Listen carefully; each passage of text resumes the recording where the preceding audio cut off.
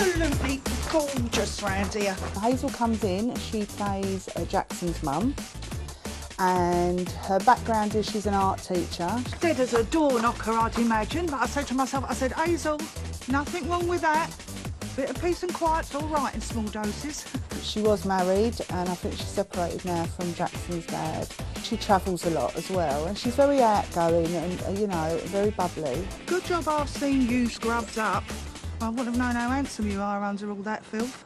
It'd be like, oh, really pleased to meet you. Then as soon as your back was turned, it'd be you could do a lot better.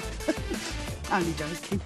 Danny, who plays Aaron, doesn't know what to make of Hazel at all. He just, because she is like this whirlwind that kind of comes into the room. Do you think your dad would mind if I put a wash on? Paddy's not his dad. I keep doing that. Her and Jackson are obviously really close. We've had some nice little scenes, Mark Silcock and I. Come here, you.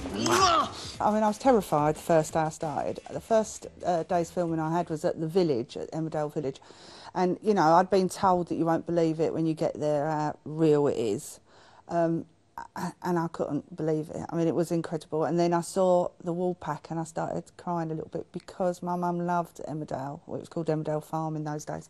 And she loved Emmerdale Farm, so she would have been chuffed to see me. Hello, housemates. Are you Paddy?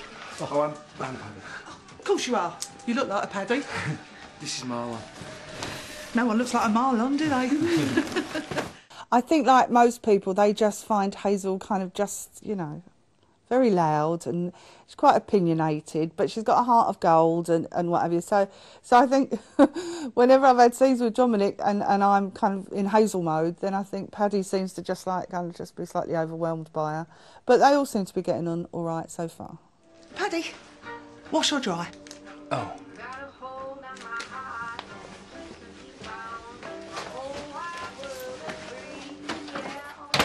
Let's give him a moment, shall we?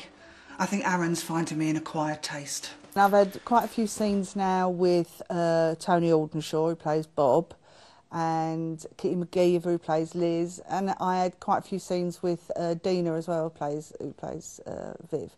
So yeah, I've had a chance to kind of have, you know, lots of different scenes with lots of different actors. I don't think she's made any enemies yet. I'm a bit rusty at nights out with the girls. Are you laughing with me or at me? Well, looking at them shoulder pads, I'm not really sure. Well, it's a signature style. For a matador, yeah. Well, then you better watch it, hadn't you? You silly old cow. Gavin, the producer, has tried to tell me what's happening in the future, but at the moment I'm just kind of working out how the schedule is. It's a very complicated schedule, and it takes a bit of a while to get used to it. So I've said to him, don't tell me too much what's happening in the future because I won't be able to remember it all. I get the distinct impression that everything's not perfect here in Paradise. Well, it is going to be a bit awkward, isn't it, all of us crammed into Paddy's? I like to watch good telly. I'm a big telly watcher, and I also like to be in good telly. So, you know, why would I kind of think twice about it? So, and I didn't, as I say. I got in quick before they changed their minds. And that's it. It's consistently good. It's been going a long, long time. They haven't got lazy with the storylines or anything like that. So I'm extremely proud to be part of it. What? 3 husbands? Well, it's not that bad. Bob's been married 5 times.